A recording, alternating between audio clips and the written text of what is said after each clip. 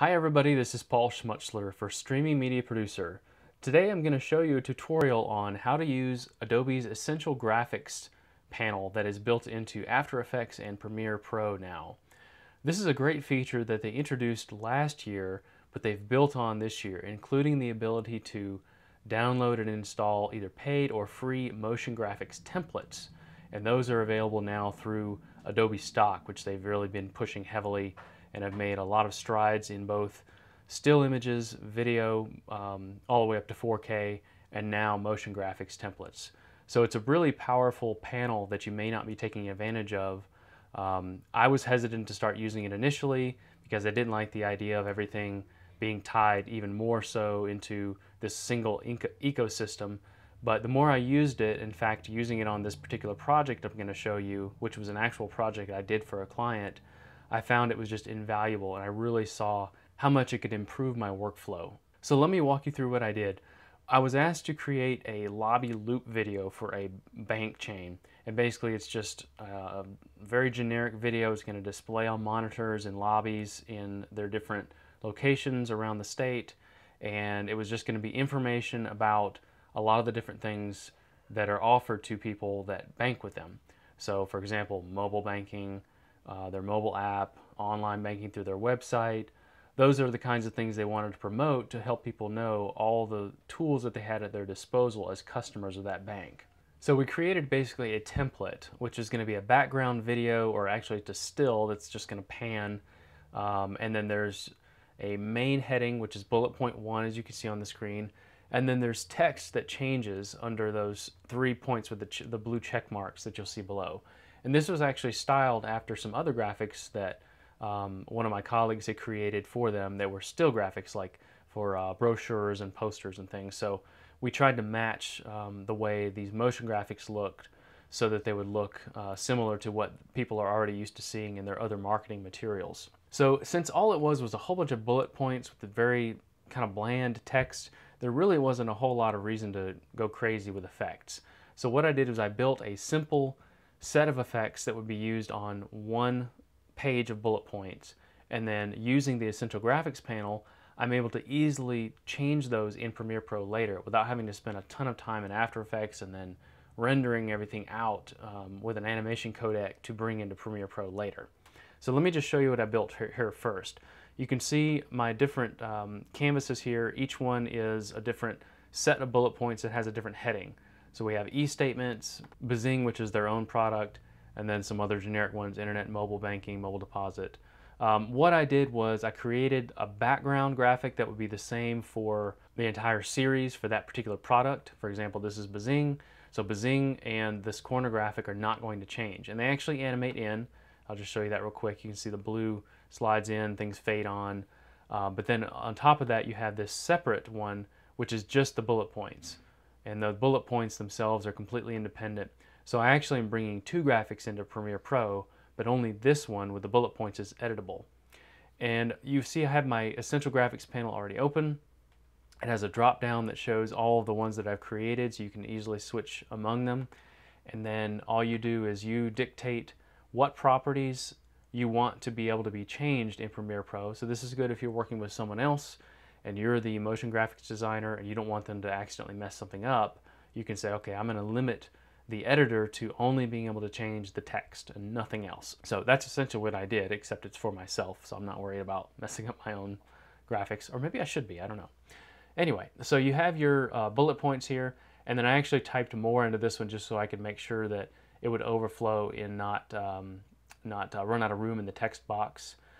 So I have 3 points, the check mark, and that's actually animated as well. You can see the check marks fly in, the bullet points fly in, and I did put a little blur on them to make it a little more natural movement.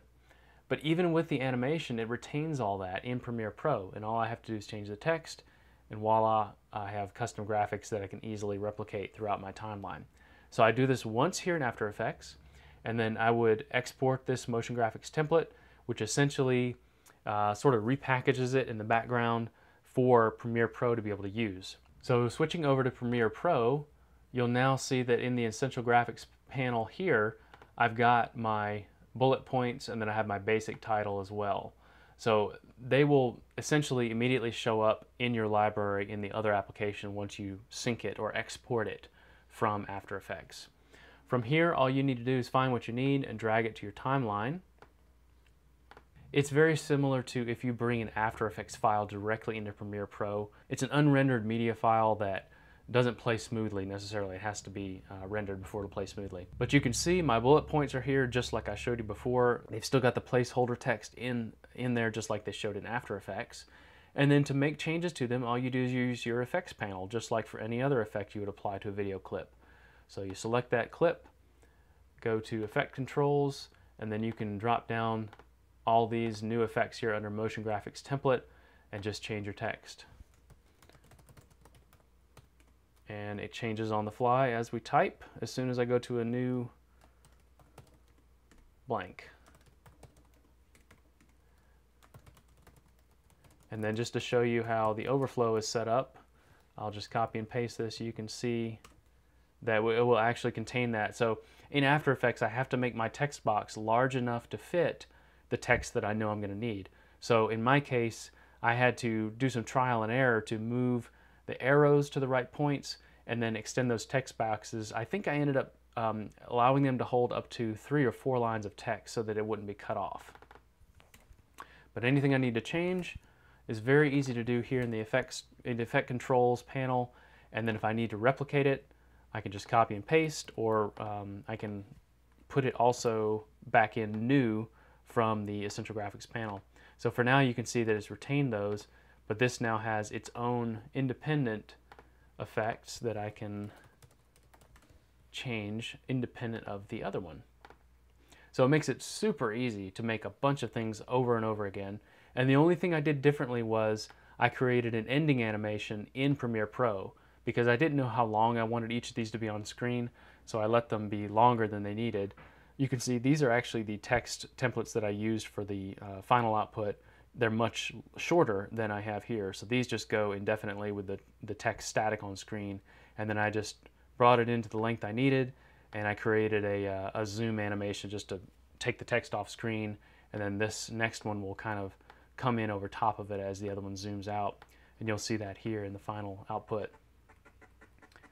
The first one will begin to zoom off here shortly into the ether, and then the new ones slide onto screen. And it makes a nice smooth transition between the two. The other great thing about the Essential Graphics panel is the ability, as I said, to pull in motion graphics templates directly from Adobe stock. You'll see that here on my left, I've actually brought up my libraries panel, and I already imported from Adobe stock a free motion graphics template.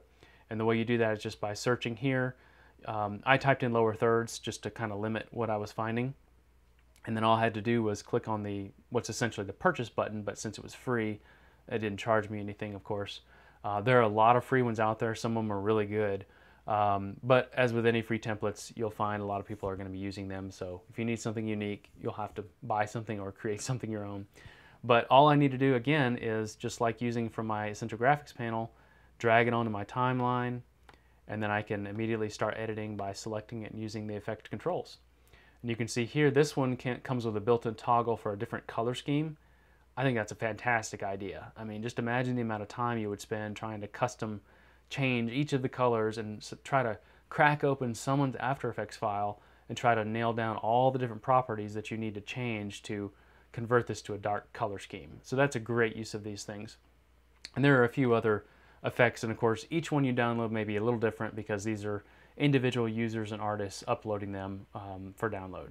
So that's an example workflow of how to take advantage of the Essential Graphics and Motion Graphics templates workflows that are brand new in Premiere Pro and After Effects 2018.